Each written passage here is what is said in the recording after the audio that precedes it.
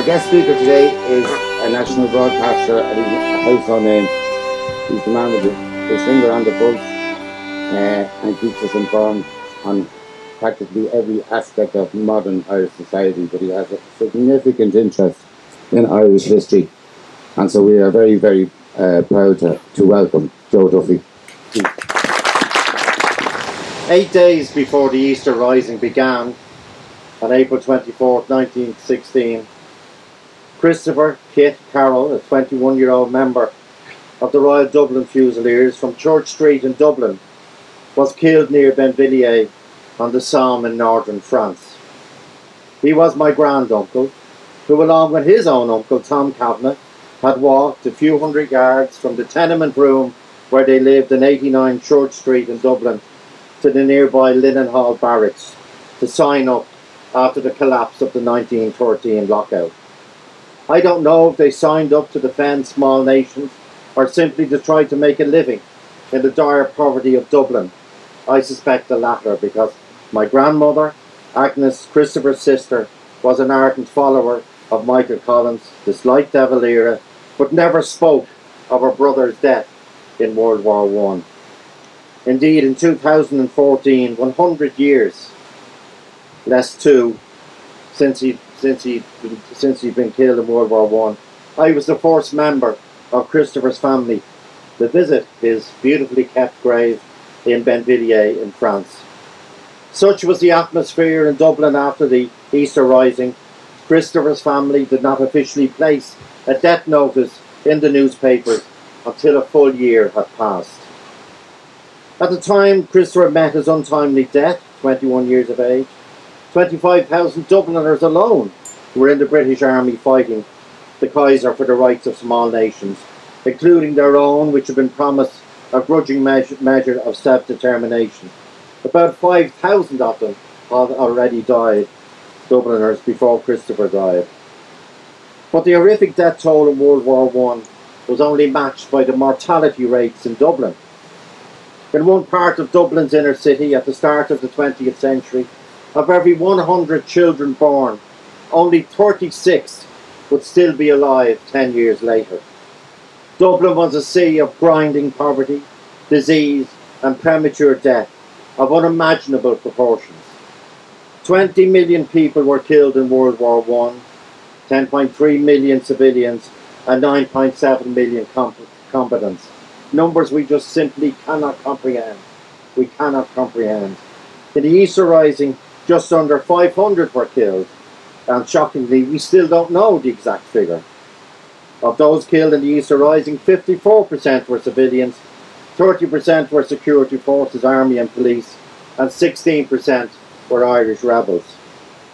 This beautiful and poignant memorial here in Wooden Bridge is a fitting and moving tribute to the 1,215 men and 9 women residents of County Wicklow who lost their lives as soldiers, sailors, munition workers, nurses or civilians in the Great War, as it's called, of 1914-1918. I do not underestimate the amount of work that has gone into over many years of research, campaigns, persuading, financing, designing and erecting this everlasting memorial, which not only is impressive to view, but historically significant in naming and locating the deceased. Unfortunately, no such memorial yet exists for the majority of people killed in the Easter Rising, civilians.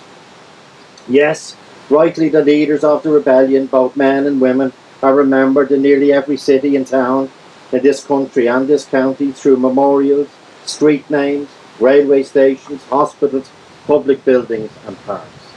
But the majority who died in the Easter Rising in 1916 are forgotten. Their names are not etched anywhere, and in the words of the great Sean O'Casey, commenting on the civilians killed in the Rising, he wrote, "They must put up with you. You would be unknown forever. You died without a word of praise. You would be buried without even a shadowy ceremony. No bugle will call your name. No gunshot will let loose brave echoes over your grave. You will not be numbered among the accepted slain." Thankfully, no members of Commemoration were killed in the Easter Rising, and they are rightly commemorated. But we do know that 45 adult women, mostly mothers from the tenements, and 6 girls under 16 were killed in one single week, Easter week. 200 men who were not combatant were also killed. To stand in front of this beautiful, dignified memorial on this historic spot near where John Redmond made his courageous speech in September 1914, encouraging members of the Irish Volunteers to join the British Army, in his words, "The interests of Ireland, the whole of Ireland, are at stake in this war." And regardless of what one thinks of the politics involved on the day, this memorial invites reflection, solitude, empathy and learning. Everything that makes us human. Indeed, the only place in the world where all the civilians killed in the Easter Rising were named and memorialised in stone was on the Necrology Wall in Glasnevin Cemetery in Dublin. Unfortunately, after a few acts of vandalism, which as we know now, any public work can be a target for cheap and counterproductive publicity, the Glasnevin Trust decided to remove all the names from the wall. Today it is a sheer, blank, black wall, an ignominious standing stone to intolerance, wanton vandalism and cowardice by those who in the dead of night defaced it. It is surely the only memorial in the world to those who died in conflict that has been forcibly removed. Ironically, because of what we commemorate here today in this sacred spot in this Garden County, the Necrology Wall emerged at the same time and independently in Ireland as the stunningly beautiful Ring of Memory in northern France, about 50 miles from where my own relative lies buried. The Ring of Memory lists alphabetically, with no distinction in rank, nationality or allegiance, the 600,000 who perished in that area in World War I. So, as Philip Close, the designer, stresses, there are no ranks, no nationalities, just a dizzying list of the human story that ended on France's northern battlefields.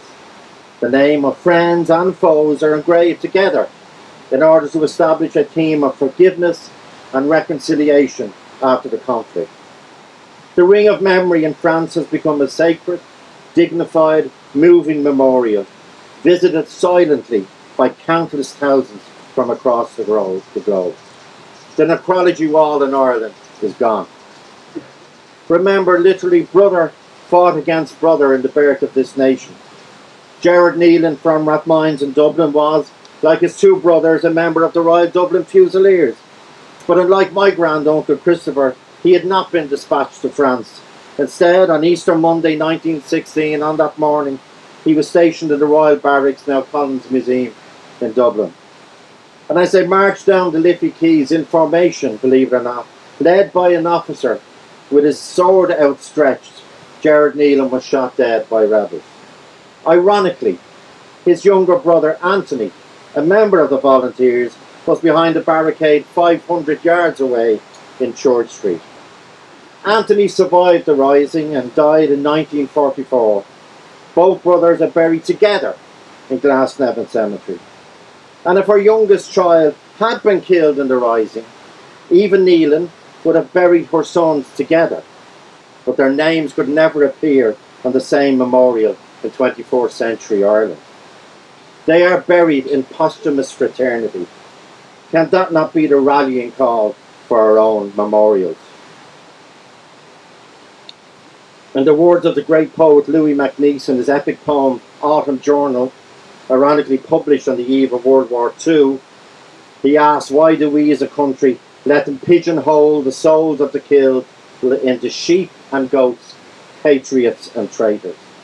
I did protest at the time to the removal of the Necrology Wall in Glasnevin, but support, especially from those who were espousing the idea of a shared island, was not forthcoming. And I can honestly tell you, I was reduced to tears when I visited Glasnevin Cemetery to see those blank black slates with the names, mostly of the forgotten children and civilians, removed. Indeed, the civilians who died were not forgotten because they were never remembered in the first place. Can anyone recall any others who died violently in the formation of this state that were forgotten, then remembered for the first time in 2016, then forgotten again, consigned to the skip of unwritten history once again by a few acts of wanton vandalism. Before this decade of centenaries ends next year, they should be remembered. It is way beyond my influence at this stage to reinstate the Necrology Wall and all it stood for. But to begin with, I would like the children of this nation who died violently in the Rising to be remembered in a central national location. And in an attempt to remember the 40 children who were killed that week, whose names have also been erased from the Glasnevin wall, myself and eminent public sculptor Orla Debris are campaigning for a significant public piece of art to be erected in memory of the children in central Dublin. Orla's design envisages a 3-metre high bronze piece comprising 40 young hearts, which reflect onto a 3-metre long bronze piece in the ground with the names, just like here, with the names of the children engraved. This piece would be lit and landscaped and an explanation positioned nearby. Today we are publicly launching this campaign for a location and resources for the project. And in turn we hope that this will lead to public memorials to the fallen heroines of 1916, the mothers of the tenements and the other 200 civilians who died. In the words of songwriter and poet Declan O'Rourke, nor Pearse, nor Clark, MacDonagh, or the Connolly we knew would rest if they were remembered on a pedestal alone. Are they not the fathers of our nation, proud and free, and our sisters and our brothers then, the children of 16?